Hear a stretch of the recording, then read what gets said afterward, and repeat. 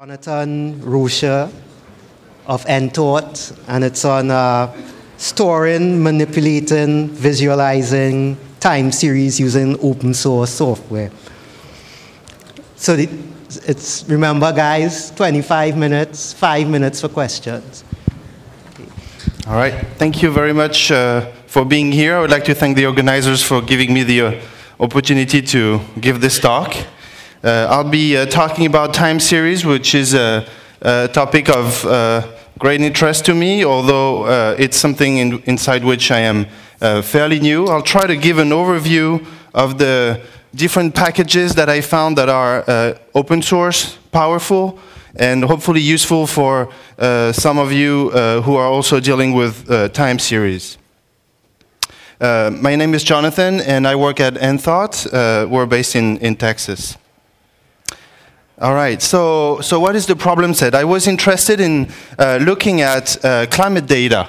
And like many other fields of research and science, and actually life in general, they deal a lot with time series, and they can, if they are looking not just at weather but at climate data, they can be looking at enormous amounts of data. So the question was, how do you deal with large amounts of data? And hopefully it's a question that can interest well beyond the climate science, is how do you deal with very large amounts of data that is multidimensional and that you're trying to pass around, hopefully not losing your colleagues when you pass around this data. And you also have a lot of the time missing values a little bit here and there because your weather station was off that day or was being repaired. So how do you deal with multidimensional data that deals with time and that deals with missing values? So the goal of this talk is for me to three things. The first, I would like to give an overview of powerful open source packages for interactive manipulations of time series. I'm going to illustrate some of the packages that I'm talking about on a given couple questions. The first one is it going to freeze this month in Austin? I have some peach trees in my living room. I'm tired of having them. I would like to put them out, but I don't want them to freeze off. So is it okay for me to do this? This is real. And the second question I want to try to explore with the tools I'm going to present to you is, what is the strongest correlation of temperatures? I come from Paris. Is it more correlated with temperatures in London, which is closer, or more correlated with temperatures in San Francisco? And we'll try to answer this question at the end of my talk. And I'm also interested, with this talk, I'm also interested in learning more about how you guys use time series and what do you do with it, what are your use cases and your needs and things that are missing. All right, so the first thing I wanted to do, or I had to do to answer my questions, were I need to retrieve data. I needed to retrieve data, so how can I do this? A couple of packages I want to mention to do this. URL-lib or URL-lib2 can help you do this and browse the web and collect data files and collect them onto your hard drive for analysis, local analysis. FTP-lib also is useful in Paramiko for SFTP to collect data that are only open to FTP connections. I want to also mention that NetCDF has this great OpenDAP support that allows you to deal with data that is remote without even bringing it on your hard disk. And I want to mention how simple these tools and packages are to use. You can see here that I am trying to just grab the data that I found, some public data that I found on the NOAA website, and I simply have to say, okay, I'm going to import URL retrieve, and I'll just connect to this link and just download it, and it's a 3-liner. All right, so now what do I put my data in? I have several options, and I will mainly talk about 2 of them, even though there are more options to mention. So the several options are, the first thing you want is speed when you want to deal with large data. Okay, so you want something that is around NumPy, and anything else would not be reasonable. So the first thing naturally is to put in NumPy array, and that's going to be my first option. My second option would be to go and look at scikit-time series, and the third option that was pretty amazing, so I spent most of my time in there, was to go and explore the Wes McInnes package called pandas. So let's talk about the options 1 and 3 in the next few slides.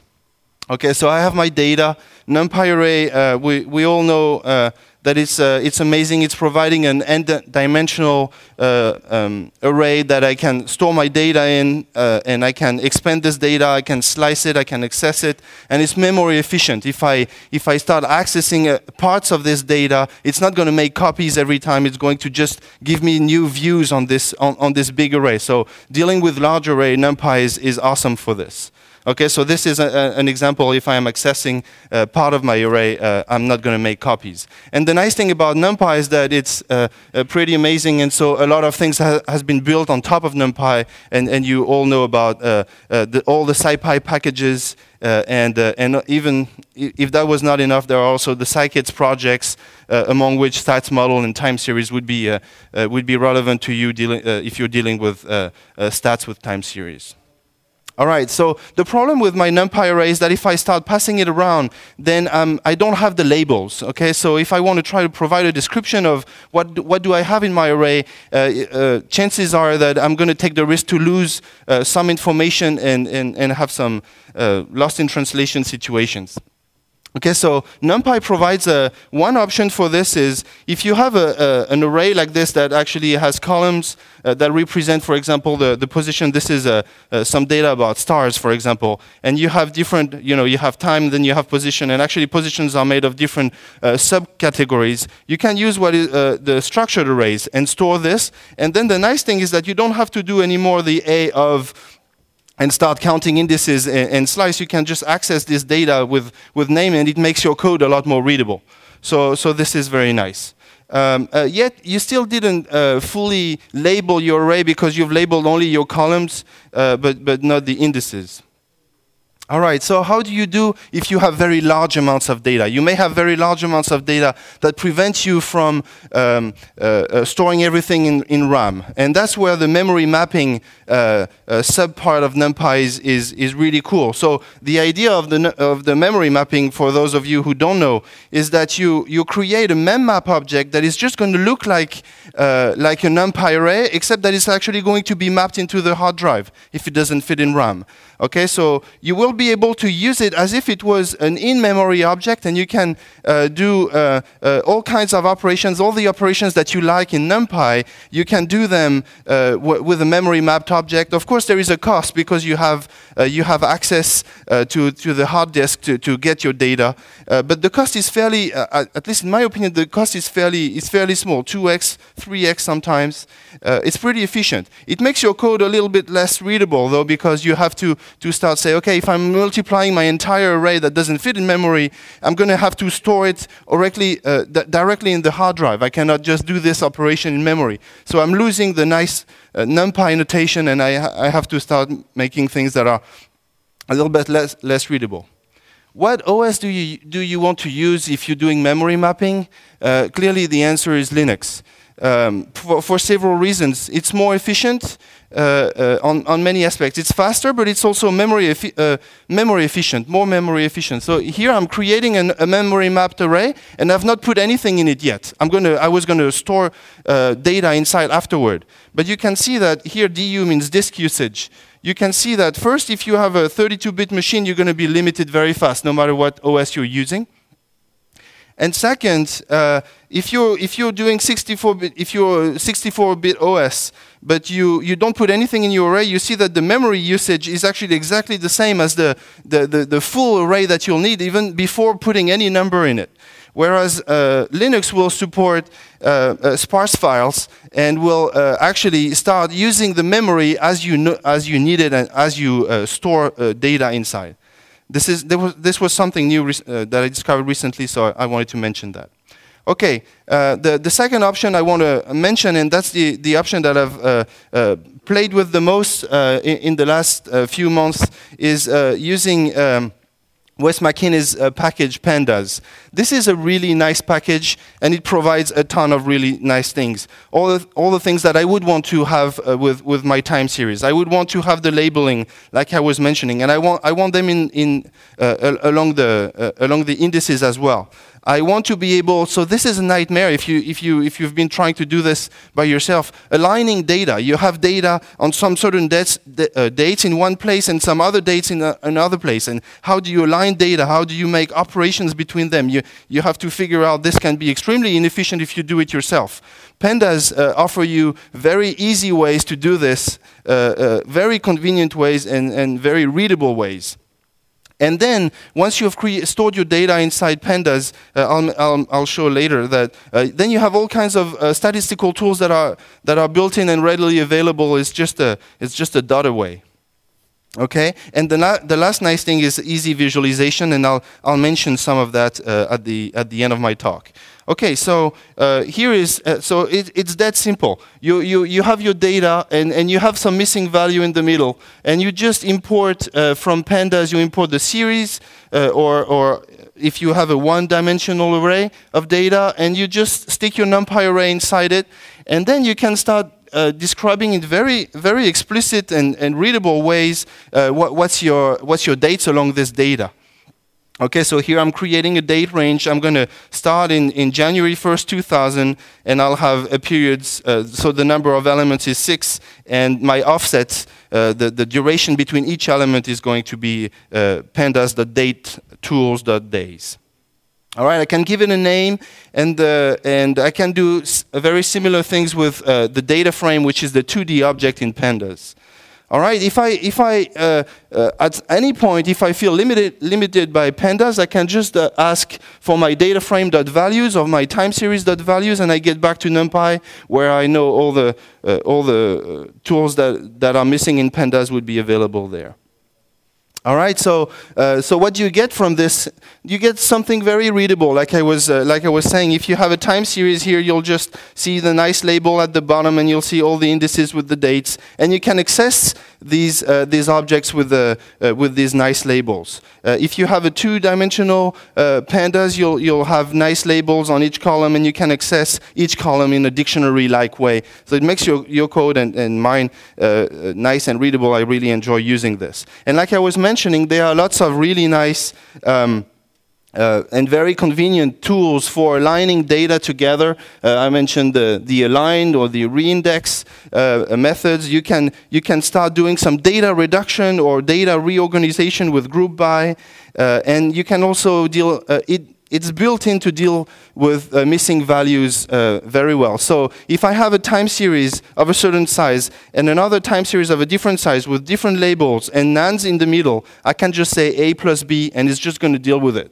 It's going to ignore the nans, and it's going to, and you can also specify exactly the behavior you want if you want to do this, but it's just going to be able to deal with all of this very nicely. And last thing I want to mention for now about Pandas is that you have very convenient ways to load your data from your file directly into a Pandas, whether it's text data or whether it's HDF5 or Excel data, it's right there at your fingerprint. All right, so the example that I have and that I wanted to mention here is that so I started to play with this Pandas, and so I implemented the few tools that I mentioned to you, and I created a little bit of code that is on GitHub, on my GitHub account. So the code that is over there is really not so much for you to use. It's not a product. It's me writing 400 lines of code to illustrate how these tools work together and how giving you ideas. So I created so I have this data reader that knows about a few things, and so then I can just start searching for stations. So I said that I had my peach trees in my living room, and again, it's true. So I want to know if I'm going to be able to take them out. So I'm going to search for all the stations that they are on the NOAA website, on the NOAA server for Austin, Texas. All right. So I have a few stations over there. So once I know my stations, I can go and collect the data. Okay, so again, these functions are very small, and it's just to illustrate how to use these tools. So I'm just going to oops, sorry. So I'm just going to collect my data. And let's say I'm going to collect it in the last 10 years and be able to then manipulate this. Okay, so under the cover, it's using the reindex, it's using the pandas functions that I presented. So it's actually going to take a little bit of time, but at the end, what I get is a pandas, is a 3-dimensional pandas, which is called a panel. And then I can start slicing into it and reorganizing things. So the group by method is what I will want to do. Sorry for this part. I didn't actually mean to do this. I'm going to be able to slice the data into the way I want and reorganize and group all the data by month. And I will do this with one small function that I have. So you see here what you got was a panel, and then my filter data function is just a way to access things. Again, to illustrate, if you guys go and look at the code, illustrate and how to downsample your data and reorganize it. So I filtered my data per month. And so it took January of each year and compounded together and calculated a min on this. And the answer is, it is not going to freeze anymore in Austin, so I can take out my trees. All right. I took them out last week. I cheated. All right. So the next question I wanted to do was, I wanted to answer was, okay, I have this data, I would like to store it, pass it around. What do I use to store it? I have many options, and I explored only a few of them. You can explore them in text format, CSV or TXT, whatever, and that's fine. It takes a fair amount of space, so you may want to use more optimized ways. You can do binary by yourself. You know, you can just say my NumPy array to file, and it's just going to dump the NumPy array into a file. But then watch out, because you're dependent on the NumPy version of the person you're passing the file to. So you may want to explore other more standard ways to store binary data. So JSON is one of them, and the JSON library in Python is perfect. The HDF file format is actually becoming a very strong standard in the scientific community, and PyTables, H5Py, and PyHDF will be your first spots or stops for exploring this format. I'm going to mention rapidly NetCDF4, and I don't know much about databases, so I'm just mentioning these packages, but I'll explore in more details the PyTables package. So HDF5 has some good reasons. I'm running out of time, so I'm going to go a little bit faster on this part, and you guys can go back. I'm sorry if I go too fast. So HDF5 has lots of nice features as a file format. So it's where many people are converging in the scientific community part. And there are two very good packages to deal with them, H5Py and PyTables.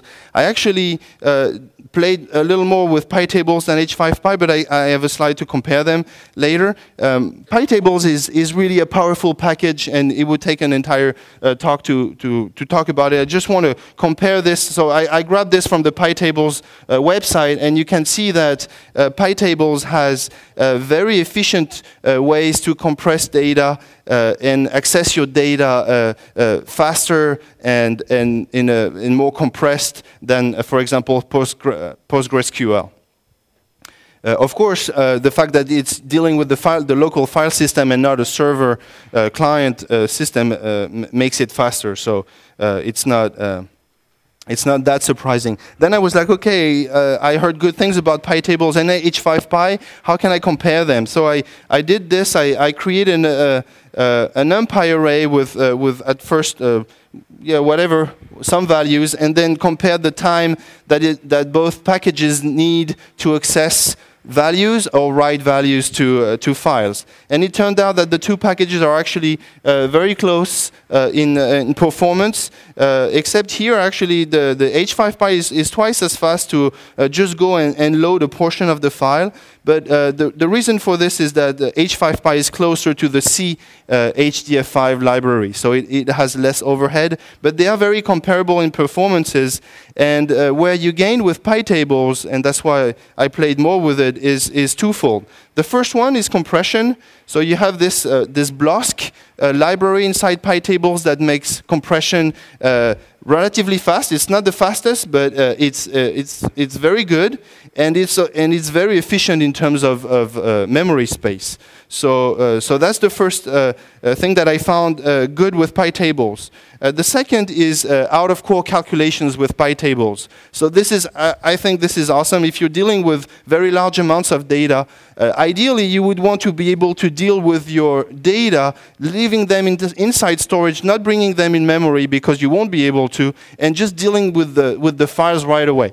And that's what PyTables are for you. And I'm gonna have to skip on the details. So here is actually something that is mind-boggling. If I am doing this calculation because of the components of PyTables and in particular num expression, I am able to do calculations, certain calculations on my file out of core faster than with a live array. This is NumPy here in blue. This is the memory mapping I was talking about earlier, where you can also do out-of-core calculations. And this is what you can do with, here is what you can do with compressed data. And so you see that the time is amazing. All right, I'm going to have to skip on the details, and I'll finish my talk. How much time do I have? 5 minutes. Okay, that's great. I'm going to finish my talk by talking about visualization, because that's how I want to answer my question about correlation between Paris, San Francisco, and London. So visualization, that's another nice place. That's another place where, in my opinion, pandas shine.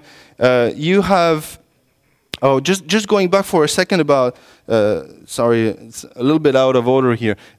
Just to go back to my time series inside pandas, you may want to do, before doing visualization, you may want also to have some a little bit of statistical analysis on this. And here I give a few examples of how simple it is to do simple things. And that's what you want. Complicated things, you will always have to, they will often have to be complicated, but simple things must be simple, and that's the case here. So you can just do, if S here is my time series from earlier, sorry, I called it TS earlier, I think. You can just do .describe, and it's right out of the box going to tell you how many values were non-missing values, what's the mean, the standard deviation, and the different quantiles that you may care about. Also linear regression, this is linear regression made simple. Again, it's not going to have all the features that you may find in scikits.stats model, for example, but this has the basic things nicely built in. So here I'm gonna do a linear regression between my first time series and my second time series, and here I get all the details about this linear regression.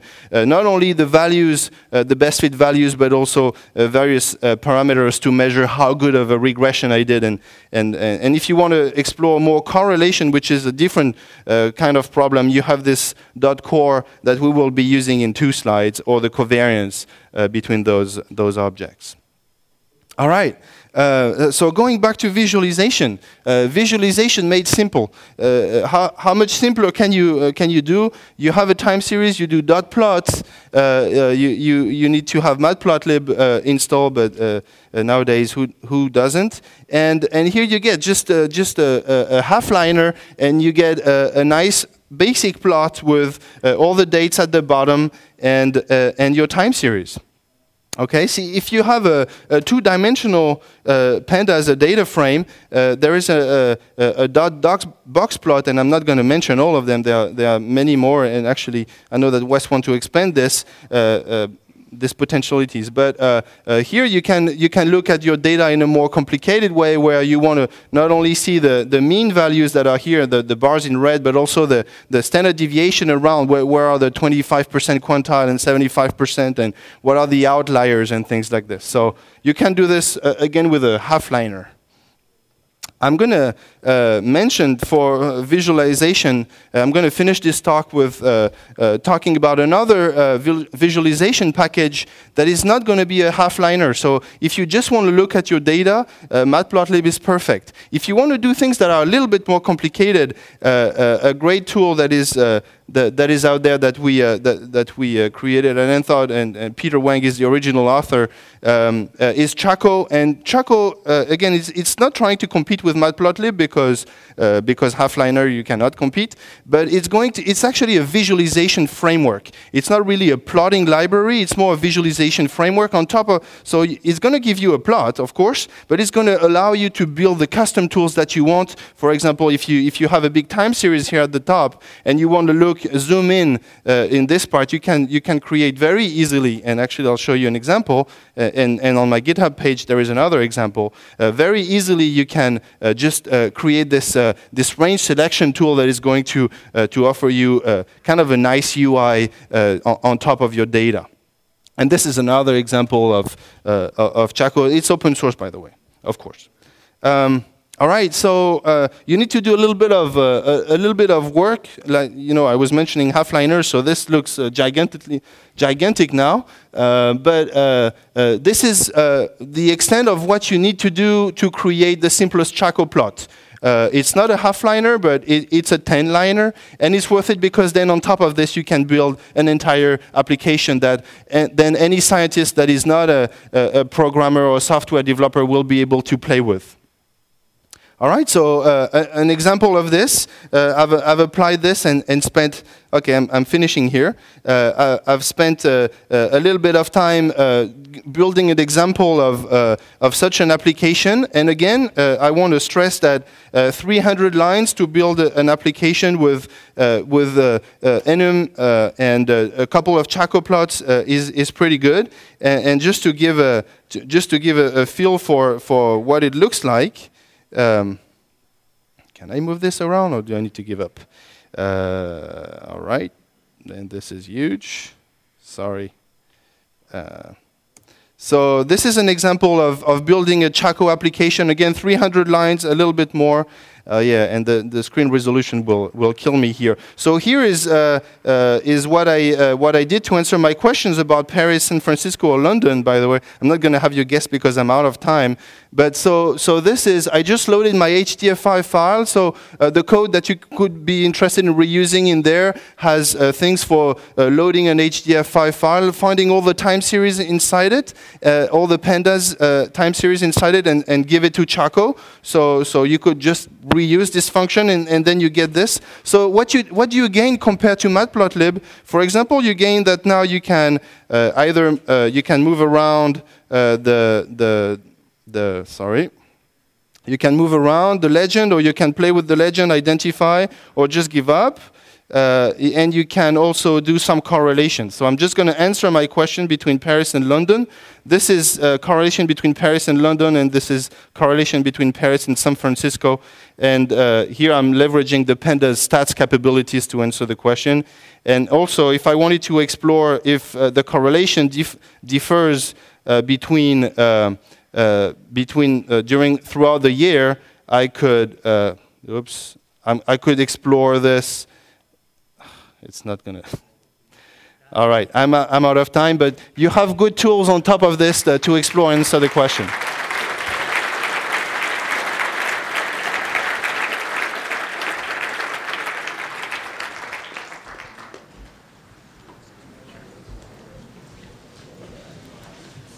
Yes, I can show the URL. Show the URL.